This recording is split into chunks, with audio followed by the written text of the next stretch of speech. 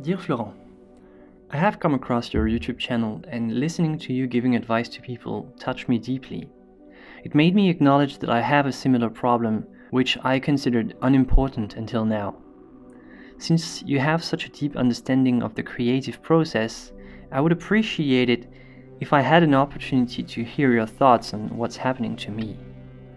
Last year, I discovered my passion for writing. I was so excited and enjoyed it very much on a daily basis. I had inspiration.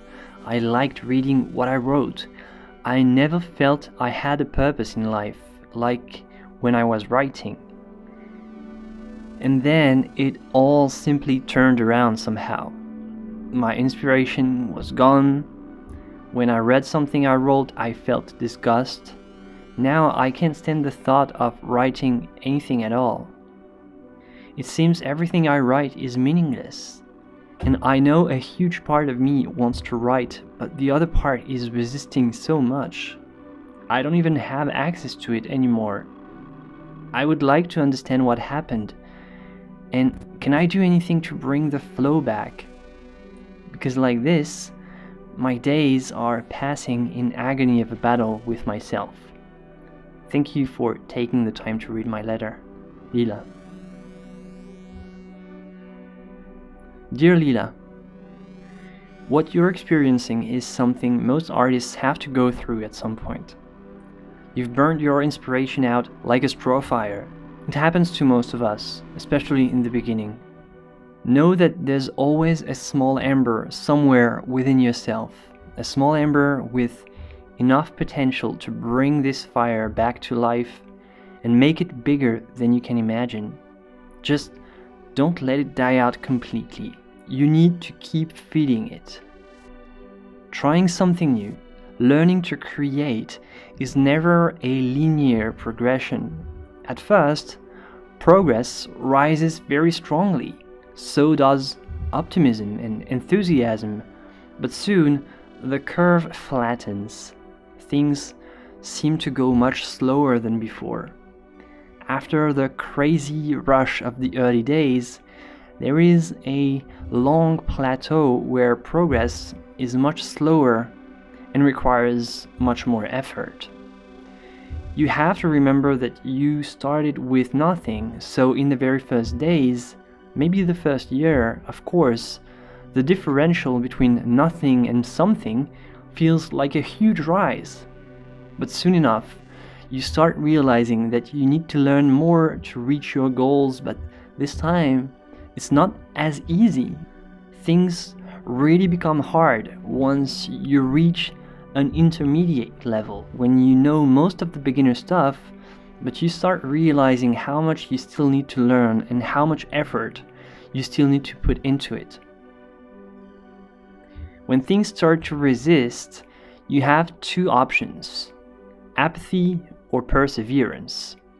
You can give up and do nothing, or you can push against the wind with everything you've got. Everyone is creative as long as it's only a matter of having ideas. But having the idea is only a spark, and a spark alone isn't enough to make a fire. After the initial idea comes the fight against everything that tries to resist its actualization. This resistance is only felt when the idea tries to be embodied in an actual reality, in a book or a painting. Most people are not creative, and it's not because they don't have ideas, but because they don't have the perseverance to realize them when things start to resist. Most people give up on this need to create when they realize that the world is always resisting them. What's the point, they ask? It's this possibility that hides behind every impulse to act, and that is reinforced when the obstacle comes closer. The greater your will to create, the more stubbornly the world will resist you. Most people are only creative in thoughts. They never confront their idea to the actual world. Everything just remains in their head forever, but in there it doesn't exist. The idea needs to take shape in the actual world to exist. It needs to be shared. The story needs to be written. The picture needs to be painted. It will require a tremendous amount of energy. It will require that you give everything you've got, but you need to persevere. Or the idea will forever remain stuck in your head. You can't give up to apathy. Now, let's talk about the situation you're in right now. You're disgusted by what you did before.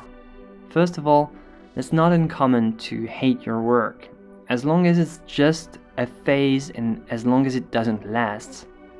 As a painter, I have to stare at the same picture for hundreds of hours, and I can tell you that after only a few hours of single-minded, obsessive focus, my vision really starts to distort things. It's just like learning a new skill. Making a new painting is a big rush of optimism in the beginning, but near the end, things kind of slow down and you start noticing every single mistake. But if you spend too much time doing it, if you focus too much on the mistakes and only the mistakes, then you start seeing them everywhere. You only find what you focus on, and in the end, you become what you focus on. If you only look for mistakes without keeping your eyes on the actual goal, you start being obsessed with mistakes, you start seeing them everywhere, and before you know it, you think that it was a mistake to even create anything in the first place. To get out of this downward spiral, you need to refresh your perspective. Do something else, exercise, go for a walk, start a new project, go get some tea and come back, or leave your work alone for a month. Whatever can help your brain get rid of this weird obsession on the negative. Most of the time, it's when you're doing something unrelated that the best ideas come. If your goal is clear, your brain can run in the background. Your most creative ideas will not come after 10 hours of hard work, but later in the evening when you brush your teeth or when you do the laundry. When you focus for 10 hours, you force your brain to grind like a machine. You're not asking it to be creative. You're asking it to be productive and follow a strict procedure. But creativity requires to think outside the box. And the only way to think outside the box is to do something that's not related with whatever is inside of the box. You need both to make art, the productive grind and the creative daydreaming. Make sure that you stay receptive to your creative daydreaming. Get a notebook or something to record those ideas that come when you least expect them. Most artists have a sketchbook. I often draw or write a couple of ideas that come just after I went to bed.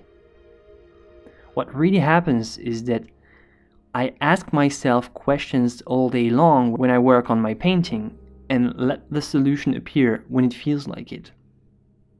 What's probably happened to you is that you've let the productive side take over the daydreaming side, and now writing feels mechanical and disgusting. Give your creativity some fresh air, but keep your long-term goals in mind. When you're tired and disappointed, stop focusing on the details and just take the time to look at the end goal. Allow yourself to daydream and, above all, persevere. Your first 100 chapters will most likely be your worst. And the only sure way to make great art is to always write one more. If you don't persevere, inspiration will never have a chance to strike when you don't expect it. Great art is not about that one masterpiece everybody praises. It's about the everyday grind that nobody sees. It's about failing one day and having the courage to keep working the next day. I hope this will help you with inspiration. You have to give it a chance. Florent.